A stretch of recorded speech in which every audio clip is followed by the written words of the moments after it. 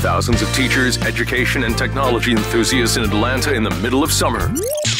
Turn down for what? It must be summer school, and we're at ISTE 2014 with coverage brought to you by Classroom Mosaic at classroommosaic.com, Tales to Go, and zipgrade.com. We're with Alan. What's the name of your company? Pitsco Education. And so you put robots in the classroom? We do.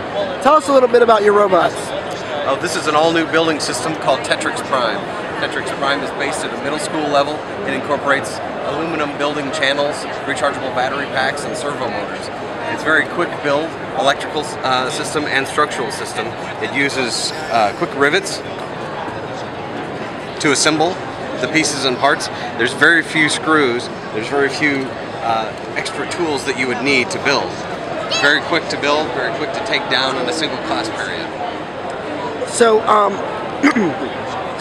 the middle school kids can build this, but obviously the younger kids can even control it? Absolutely, yeah, the operation is very, very simple. This is very beginning stages of robotics. The aluminum channels and all of the structural components are compatible with our high school system called Tetrix Max. Wow, and so is there a variety of different kits that you guys do, or? There is. We carry a variety of different kits. However, with one Tetrix Prime set, you can build up to 3 hero models with the same kit, plus whatever else the kids can imagine. Wow, so this is like Erector set 5.0 or something, right? Absolutely. Where can people find out more about it?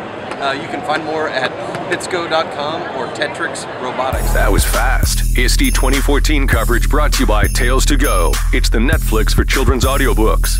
Find them now in the iTunes App Store. Techfaster is bringing you ed tech faster.